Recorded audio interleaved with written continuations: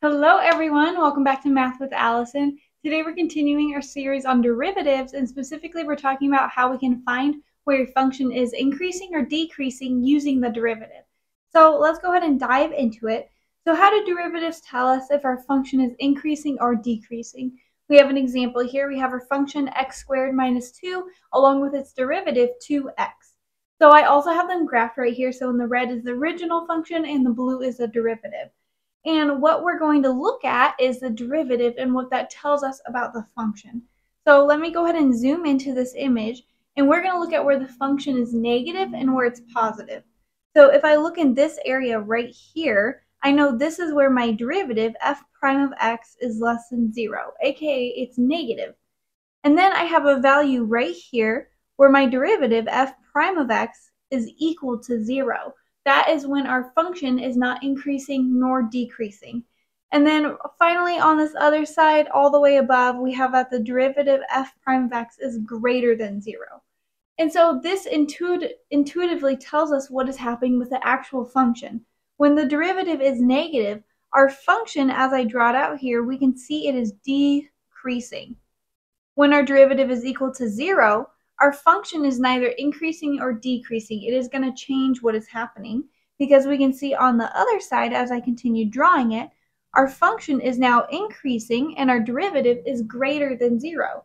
So what happens is we draw this on a number line. And as we can see, our function f prime x is on the top and our actual function f of x is on the bottom. So what we look at is we look at our critical values. The critical values are where the derivative is equal to 0 or it doesn't exist. So in this case, we have a critical value when x is equal to 0. And so we can already see that that's noted in our interval, right, on our number line. So the derivative when x is less than 0, we have a negative derivative, right? And that tells us our actual function is going to be decreasing. So that's how I would draw it. I can see that the derivative is negative, my function is decreasing. On the other side of 0, we have that our derivative is positive, right? It's above the x-axis, which tells us that our actual function is increasing. So this is what it's written out as a theorem. First, we have f of x is decreasing on some interval a to b when the first derivative, f prime x, is negative or less than 0 on that interval. F of x is increasing on AB when the first derivative is positive or greater than 0 on that interval. And then finally, we have f of x is neither increasing nor decreasing at a value x equals a when f prime of a is equal to 0. So let's go ahead and dive into an example together. We have find the intervals where f of x is increasing and decreasing. And we have the same function here, but now we're going to do it with mathematics. So our first step is to find the first derivative, which was given to us last time. So we have f prime x is equal to 2x. Our second step is to set that derivative equal to 0, and we're going to solve for x, aka the critical points. So here I'm going to take 2x, and I'm going to set that equal to 0. This one's kind of nice. I just divide by 2, and I get x is equal to 0. And this is one of our critical values. So on our number line, I know that I have f prime x on the top, and if it's positive or negative, that tells us what our actual function is doing. So let's go ahead and plug in our critical value. We have a critical value of 0. And in order to find what our derivative is, we actually have to take test points. So I'm going to take points on either side of these intervals. And first I'm going to plug in -1, and then I'm going to plug in +1. You can choose whatever number to plug in. I just chose -1 and +1. So let's go ahead and do that. F prime at -1 is equal to 2 times -1, which this is equal to -2, right? So here I have a negative derivative, which tells me that my actual function is decreasing. Now let's go ahead and plug in f prime at 1. We get 2 times 1, which is equal to a +2. So I have my derivative is positive, which tells me my actual function is increasing. And so now we can write out the solution really nicely. I'm going to go ahead and do that.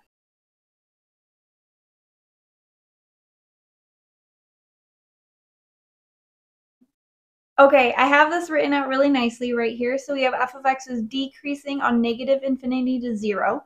Notice that I don't include the value of 0 because that's our critical value. F prime x is 0, which means the function is neither increasing or decreasing. So we cannot use a hard bracket with that one. And then I say because f prime x is less than 0 on that interval. I have it like ingrained in my brain. This is the AP calculus way to do it because this is what they wanted to see on the AP test. So it just depends on what your professor or teacher wants. Maybe you don't need to write all of that out, but whatever works for you. And then we have f of x is increasing from 0 all the way to infinity because f prime x is greater than 0 on that interval 0 to infinity. Alrighty, so let's go ahead and work through a new example. We want to find the intervals where f of x is increasing and decreasing, and we're given f of x equals x to the 2/3 times 2 minus x. So remember, our first step is to find the derivative. So f prime x is equal to, and actually I'm going to go ahead and suggest something here. I don't want to use product rule. I'm going to actually just distribute that x to the 2/3 to the 2 and the minus x. So if I do that, I get 2x to the 2/3 minus x, and then 2/3 plus 1 is equal to 5/3. And I'm just going to go ahead and use power rule to take the derivatives of those two. So first I get 2 times 2/3 x, and then 2/3 minus 1 is negative 1/3, minus 5/3 x, and now I get 2/3 remaining.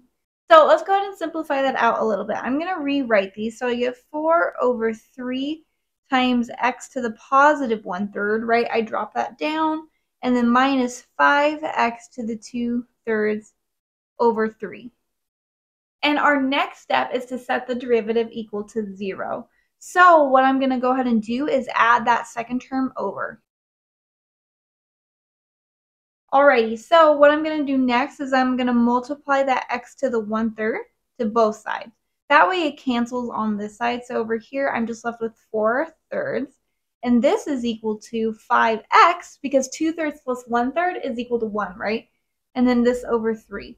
So again, now what I'm going to do in order to get x by itself is I'm going to multiply this by 3/5. And now I have to multiply that to the other side. Now these nicely cancel out, and I get 4/5 is equal to x, because those also cancel. And here I have my critical value, right? One last step before we create our number line is we need to look for some illegal values. So if we go back up to our first derivative in this line right here, do we see any values that we cannot plug in? And actually, we are going to find that x cannot be equal to 0. And notice because we have x to the 1/3 in the denominator. If we plugged in 0, we would be dividing by 0, which is super illegal. So we need to make sure to include that on our number line. So here I'm going to plug this in. I have 0, and I also have 4/5. And now remember, we want to plug in values to our first derivative because if it's positive or negative, that tells us if our function is increasing or decreasing, right? So let's go ahead and find some test values. I'll say in this interval, I can plug in -1. Right here, I'm going to come back to that. And then over here, we can plug in a value of +1. But let's think about this. I want to plug in a value between 0 and 4/5. That might simplify a little nicely with that 1/3 root. And actually, I'm going to choose 1/8 because the cube root of 1/8 is 1/2. So let's go ahead and plug these values in. I'm going to rewrite my derivative. And now we can go ahead and plug in our test values. So we get f prime at -1. So when I simplify that out, -1 to the 1/3 is still -1. So I get -4/3 minus, now -1 to the 1/3 we said was -1, but when we square that, so to the 2/3, it's going to become positive. So this becomes 5/3. -4 minus 5 is -9, and all that divided by 3, which becomes -3. So in this case, I'm going to have a negative value in this interval, which tells me my function is decreasing. Let's go ahead and plug in 1/8. Okay, like we talked about, the cube root of 1/8 is going to be the 1/2. So here I get 4 over 3 times 1/2 minus 5. And then we get 1/2 squared, which is equal to 1/4. And this is over 3. So when I simplify that out, that becomes 8 over 3 minus 5 over 12. So here, sometimes you don't need to do all the math. You can just think about, is this positive or is this negative? We have 8/3 is way bigger than 5/12. So when I subtract that, I'm just going to get a positive value. So that means in this interval right here, I have a positive derivative, which tells me my function is going to be increasing. Okay, we have one more value to plug in. This one's nice. We get f prime at 1. Well, we know that the cube root of 1 is just going to be 1. So here we get 4/3 minus 5/3. And this is going to give me negative 1/3. So again, we have a negative derivative right here, which tells me my function is going to be decreasing. So let's go ahead and write this out all nicely.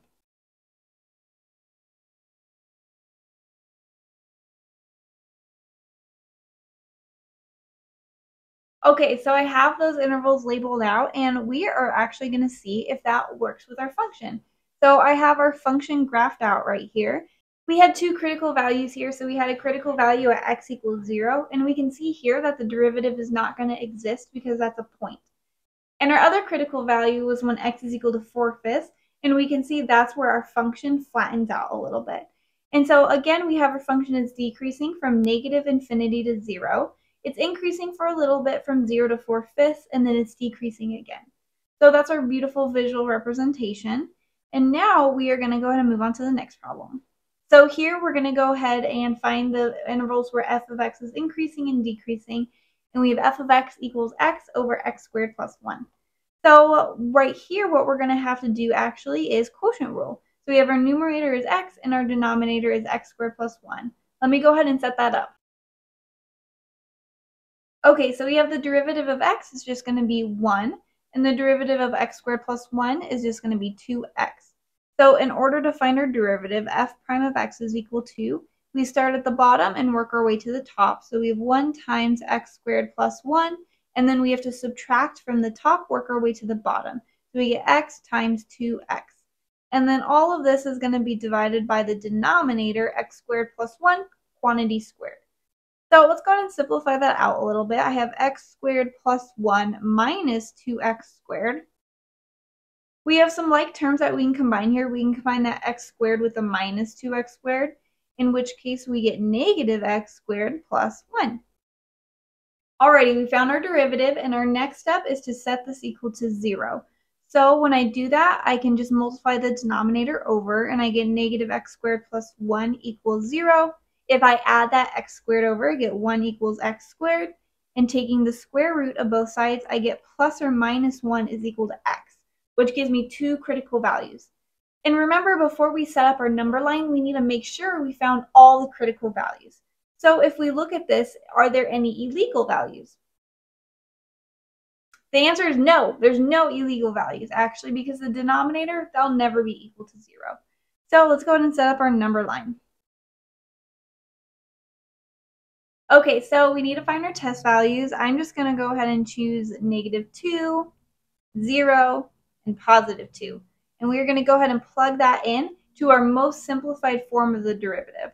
For us, our most simplified form is going to be right here. So let's go ahead and plug that in. Alrighty, so when I simplify that out, I get -4 plus 1.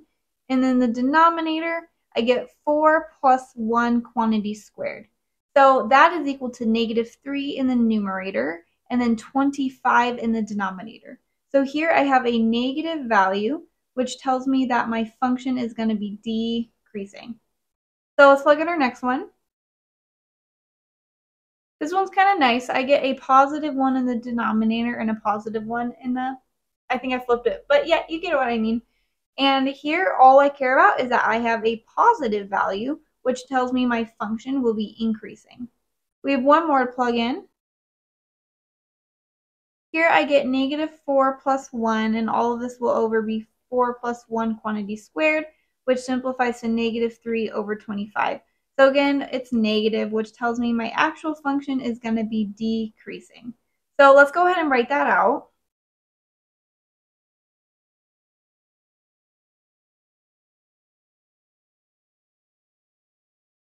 Okay, let's go ahead and check this out with the actual function. I'll zoom out here and I have it. Boom. So we can see the critical values of -1 and +1. the function just barely flattens out there, right? And so we can see our function is decreasing, decreasing. We hit -1 and we start increasing until +1, and then we decrease again. So we have one more function here. We have f of x equals negative cosine of 3x. And now we're going to be exclusively on the interval -pi/4 to +pi/3. So let's go ahead and find the first derivative. The first thing I want to do is work out chain rule, because we have our inside is going to be 3x and we have our outside is negative cosine. So let me go ahead and set that up. So let's take these derivatives. I get u prime is equal to 3. And then g prime of u is going to be equal to positive sine of u, because remember the derivative of cosine is negative sine, and when you have two negative signs, they cancel each other out. So we can find f prime of x, which is equal to u prime, which is 3, times sine of u. I'm going to plug u back in, and I get 3x. So we found our derivative, and our next step is to go ahead and set that equal to 0. So here I get sine of 3x is equal to 0 if I divide that 3 over. And actually what I'm going to do here is take inverse sine of both sides. So I get inverse sine. And remember, the purpose of this is that the inverse sine cancels out with a sine, and you're just left with the inside. So here I get 3x is equal to inverse sine of 0. So let's go ahead and think about our interval. When is sine equal to 0? And we can look at our actual function here. Sine starts at a value of 0 and it goes like that, right? So it's not going to be another value of 0 until we hit a value of pi. And the same thing on the other side when we hit a value of negative pi. But that's not in our designated interval, so all we have to care about is x being 0. So here I get 3x must be equal to 0. That's our angle. Divide by 3 on both sides, and I get my critical value of 0. So let's go ahead and make a beautiful number line. Instead of having arrows on both sides, since we're being restricted, I'm actually going to stop at -pi/4 and also right here at pi/3. So when I plug in my critical value, I just have a value of 0.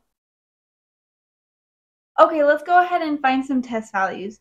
Over here, I want to find a value that's going to simplify nicely with this 3x on the inside. So actually what I'm going to go ahead and choose is -pi/6. And same thing with the other side, I'm going to choose pi/6. So let's go ahead and plug in those values. We can see why I chose that value now, because here we get this simplifies nicely to -pi/2, and sine of -pi/2 is equal to -1. So here I get a negative value, negative, negative, negative, and that tells me my function is going to be decreasing. Similarly, I get a value of +3, so positive in that interval, which tells me my function is going to be increasing. So let me go ahead and write that out.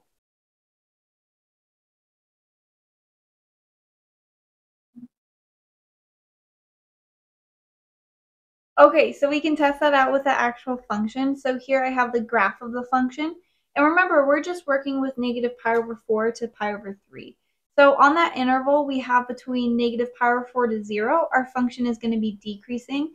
And then as soon as we hit a value of 0 and go to pi/3, we're going to be increasing again.